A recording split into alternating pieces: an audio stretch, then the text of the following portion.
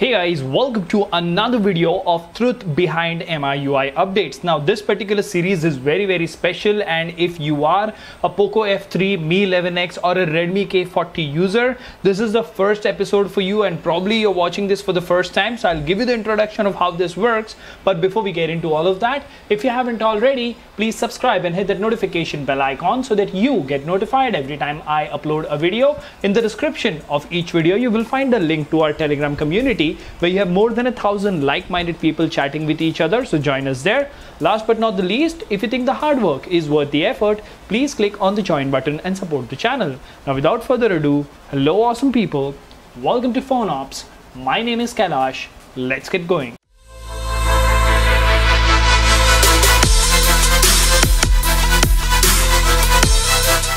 Alright, so once again, truth behind MIUI updates. Now this series started with the Poco F1, went on with the K20 Pro. It's coming to an end for the K20 Pro, continued with the Poco X3 Pro. We've got one episode for this. So the second episode is coming soon, and now we are starting with this wonderful device called the Mi 11X, Poco F3 or the Redmi K40.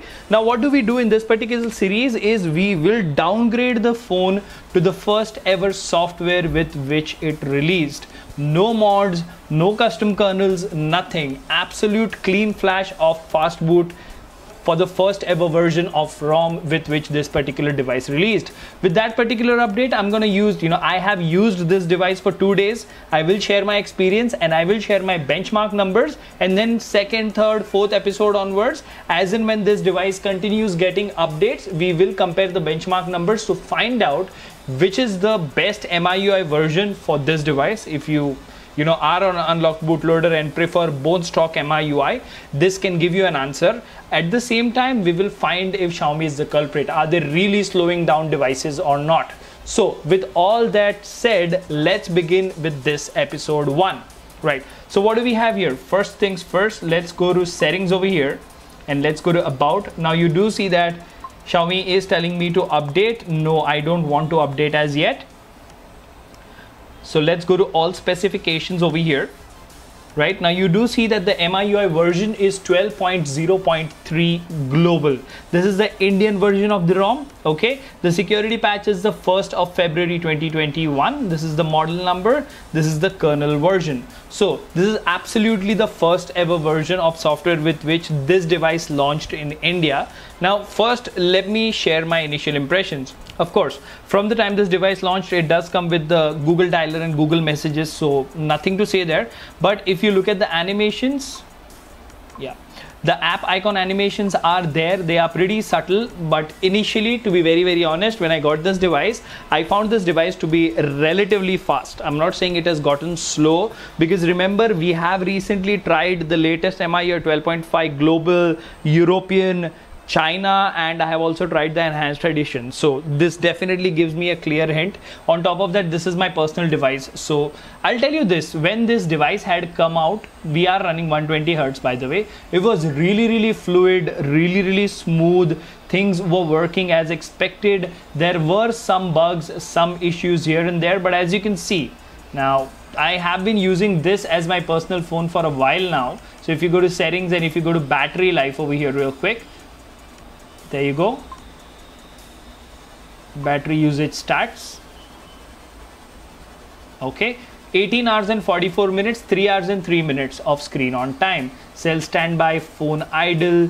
I've had about, I don't know, 1 hour and 8 minutes of calls. So the battery life on this particular phone for me on the stock ROM has been not that great, if you will. Yeah, it has been a kind of less. Maybe on custom ROMs it's better. So user interface wise, this ROM was pretty smooth, pretty snappy, pretty quick. I did not notice any major bugs. Now there is one major bug I would like to address over here, and I would want your help on that if you have the same bug as well. You see this over here, voice over Wi-Fi. Now the SIM card that I use in this particular device is the Jio SIM card, and I'm using voice over Wi-Fi. I'm having a lot of issues with voice over Wi-Fi.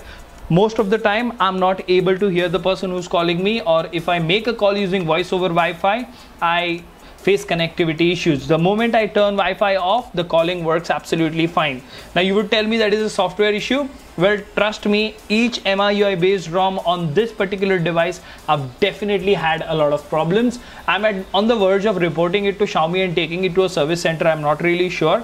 Let me know in the comment section if you are facing this issue or not. But apart from that, if you talk about the camera application over here, the performance has been pretty decent. All the features are working as expected. Of course, the camera clarity or the camera, features and stuff are not that great compared to some other flagships. Like if you compare when the Redmi K20 Pro had come out for the price of 25 to 30,000, that device had amazing camera quality, front or back. It was just amazing. This sort of disappointed me over there. And apart from this, scrolling through apps, scrolling through settings, the features, using gestures, using buttons, everything has been absolutely fine for me. I've not really had any issues at all.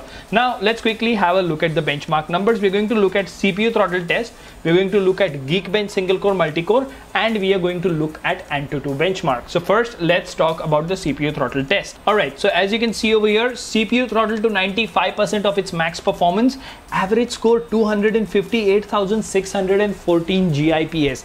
Now there is something cooking over here.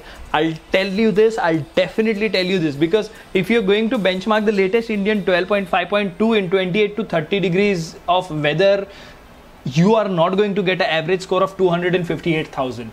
Trust me, you are not going to. I have a habit of keeping the phone switched off for 15 minutes or on flight mode to make sure it cools down and then running another benchmark. And consistently I have got this benchmark in the 15-minute test. So I'm pretty happy with the throttle test because it almost didn't throttle. Now let's have a look at Geekbench over here. There we go. So let's go to Geekbench and let's go to the historical score. Another thing to mention over here, we are using a Game Turbo. Now the single core is 613 and the multi-core is 2645. This is less. This is not a good score when it comes to a 870 because I've seen the 855 on a custom ROM outperform this particular score. Moving on, let's talk about Antutu benchmark, a benchmark which easily detects which chipset it has, and even company softwares detect which benchmark is running. And yeah, I mean 700,000 would have been good, but 671, 871. So Antutu never disappoints on MIUI. I sort of feel like laughing at this point, but Geekbench score was low. Antutu score is like more or less where the 870 score should be, and the CPU throttle test was amazing. At the same time, I did mention that overall in this particular update I did not have any issues apart from the battery backup, and Wi-Fi calling might be specific just to my device. So all in all, 12.0.3 update has been pretty amazing, and the gaming has been working fine. I've also tried 90 FPS. I might even do a gaming test on this particular update. You don't really know. So let me know in the comment section what was your experience when you got the Mi 11X and you were on 12.0.3, and after getting 12.5 or whatever update you're running right now, has your phone slowed down? Has your phone started having issues? Has your phone started having good things or bad things? Because that is what truth behind MIUI updates is all about. Let me know in the comment section, are you excited for episode number 2 or not?